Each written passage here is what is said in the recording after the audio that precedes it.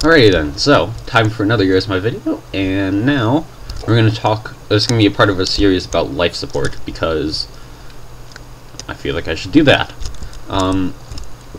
So this life support system, if we're doing Spacebuild 3, so if you're going to do life support for anything, if you're going to use any power or anything, you need a resource node.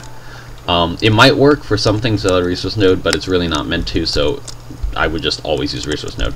So you click on the resource node, there's a bunch of different kinds that do all sorts of things, and then there's a number after them, and that number is their range.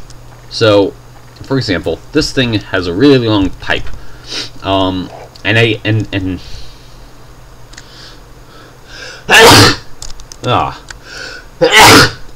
excuse me. Alright. Anyway, like I was saying, it has a really long pipe, and it has a range of 1024, so anything that's within a range of 1024 of this node, you can link to it. I'll explain how linking works in a second here.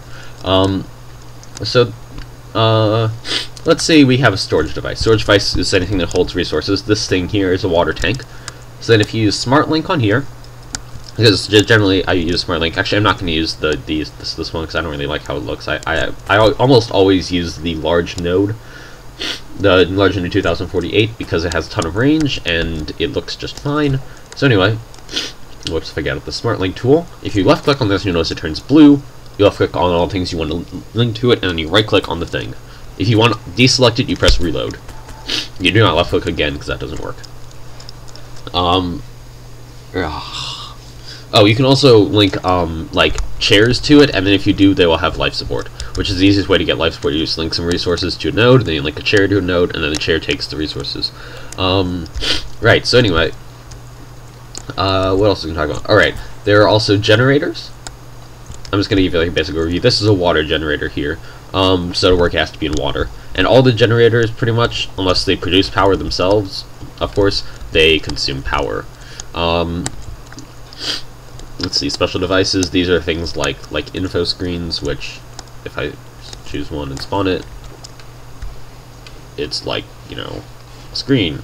And you can use it to display information about the life support, like the status of your life support.